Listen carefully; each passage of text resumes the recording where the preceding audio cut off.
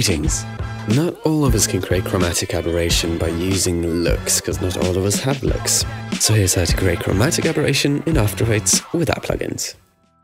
So let's turn off our adjustment layers and turn off looks. Then I'll select our main layer, our beauty layer, and I will duplicate that 3 times. Now, each one of these copies I will apply the effect Shift Channels to. You can find it in Channels, Shift Channels. And then I will turn off all the color channels except for 1 per layer. So the first layer gets to keep the red channel.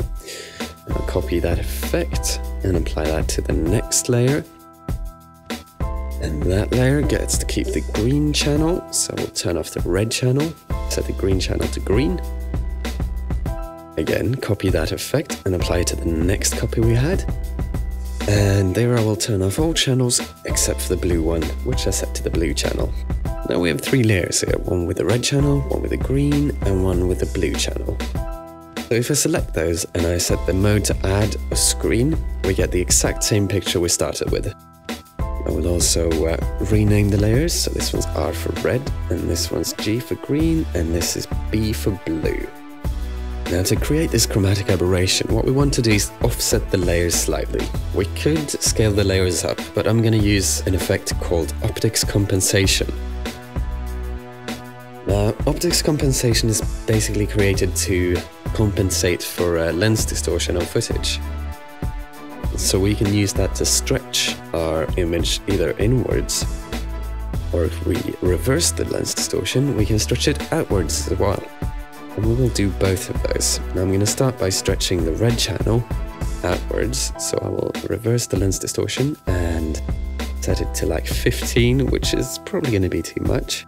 But then I'll copy the effect and apply that to the blue channel as well.